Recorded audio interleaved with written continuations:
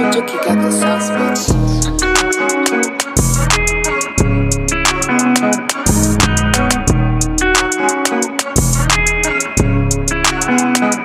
What's up, guys? It's the girl, Ashley Style, and I'm back with another video. Can you believe it? I can't even believe it. So, yeah, so I wanted to make a quick video about how I made a DIY photo studio in my house for the cheapest, low price.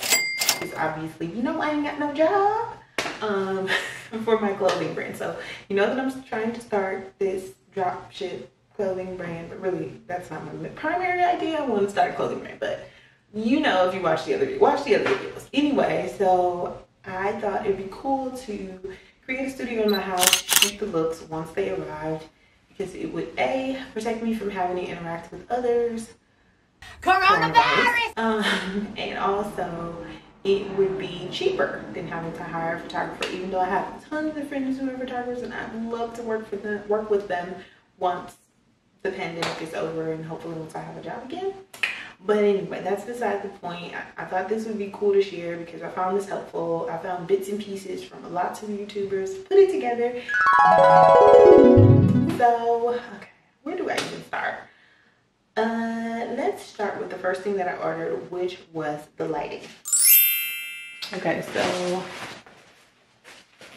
the first set that I ordered, I'm gonna turn these lights. I can't turn the lights off so you guys can actually see them. I'll show y'all after. So I ordered this from Amazon. I will put the link in the description bar if I remember.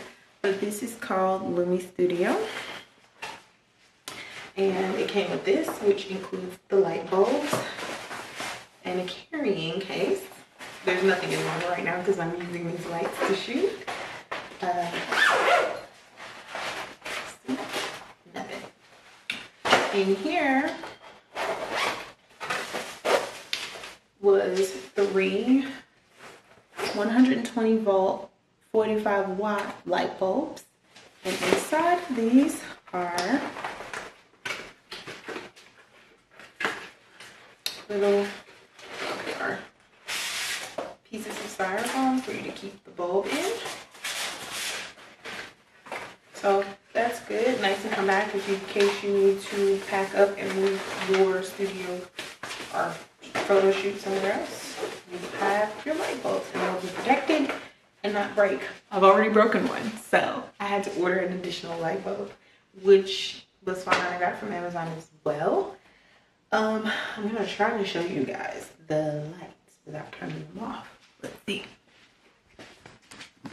Well, I'm gonna have to turn them off. So this is one of the stands, and that is the, well, you can't see it, let's turn it off. The bulb that came with it.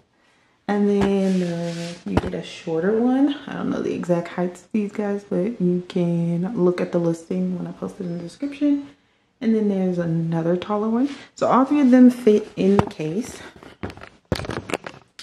Okay, so the next thing I ordered was backdrops. Backdrops is actually where I felt I saved the most money. So if you go on YouTube and you watch a bunch of videos, they will tell you that you get this backdrop paper from like Adorama, or there's another one. I can't think of it right now. But they cost about $40 to $50 for one. And I'm sure they're great. These, however, are actually backdrop paper for teachers' bulletin boards. So it doesn't come in the length, the width and length that the real backdrops come in, but it's really close. So this one is 48 by 60. So usually I think it's 52 or 53 feet by 60. So yeah, you don't get as much, but they work perfectly fine, and they were only $20. So I got 3 of them and it was free shipping. So I feel like I saved a bunch of money there. So I will post the link in the description bar. I can't remember the name of the company like right off the bat, but it will be there for you to take a look. And then lastly, and I got this tip from another YouTuber. I don't remember her name, sorry. I watched so many YouTube videos. that you're going to need a curtain rod, and I forgot what these things are called. The hooks that the curtain rod goes on. So this is the one that I have. It extends. You can see that really well. The dimensions and all that good stuff, again, will be in the listing. I got this from Amazon. And then it comes with anchors for drywall and nails. And then it comes with 3 of these.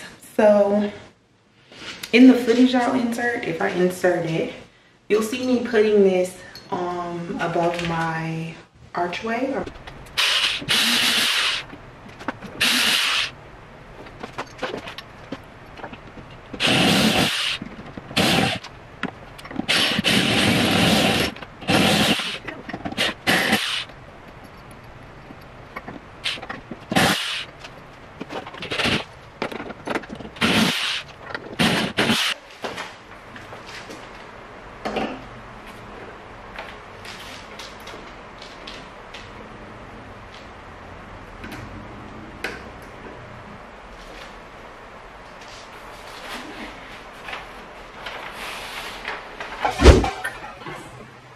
I went ahead and made 2 areas in my house where they can hang from. Now I'm thinking I want to order another curtain rod because the second time I only ordered these. You will need a drill to put these up. That's the only gag. I mean, honestly, I didn't use a drill for this side. I'll show you in a second. But I did use a drill for the other side, and the drill obviously is much more effective. But they're both up there, so I feel like if you don't have a drill, use the screwdriver, it's fine. So yeah, I'm gonna show you a little bit more detail about what that looks like. Let's see here. So here's one. I don't know if you can see it. And then there's 2.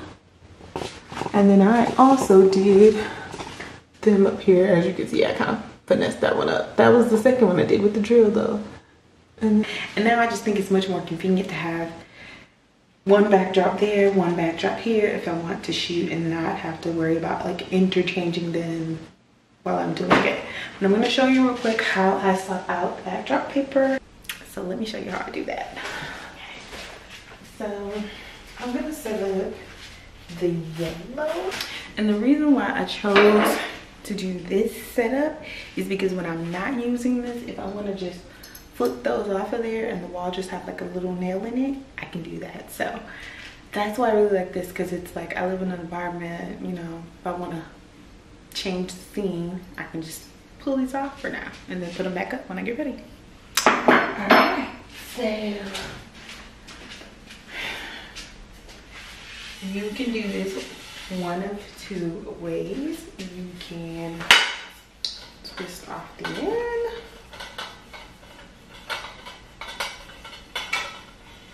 which is what I would recommend, or you can literally just pull them apart and put one on. I wouldn't recommend it because there's like a little silicone part here and it's hard to get this in there when the paper is on. So I would just leave them attached. So it's hard to get them when the paper ain't attached.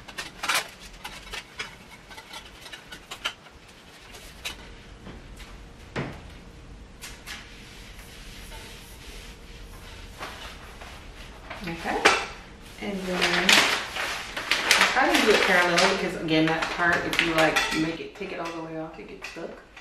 Then you just add the screw on the knob on the other end. And make sure that the paper is facing, come rolling towards you and not under, because then it'll be white. Here. Now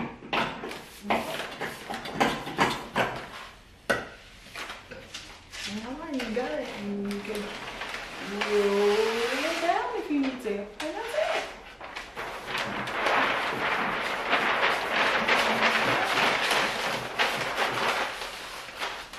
And then if you feel like the line,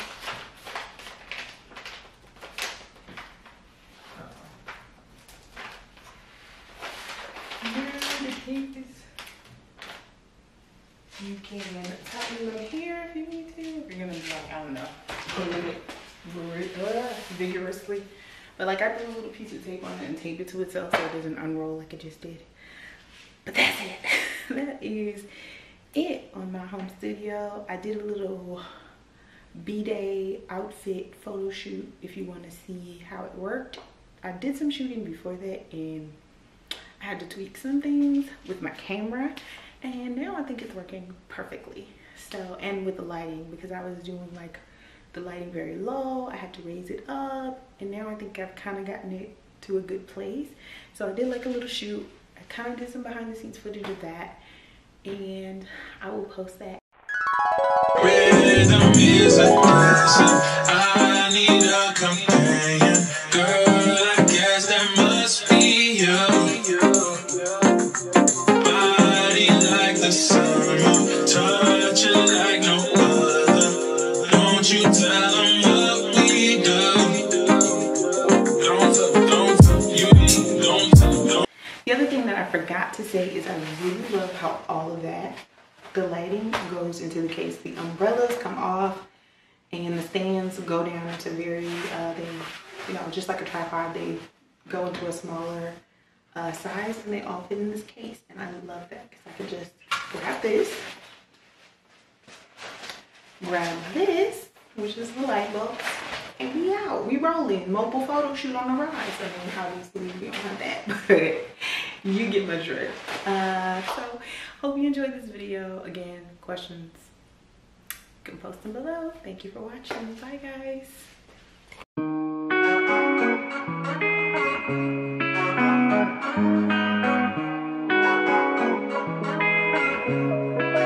Chuki got the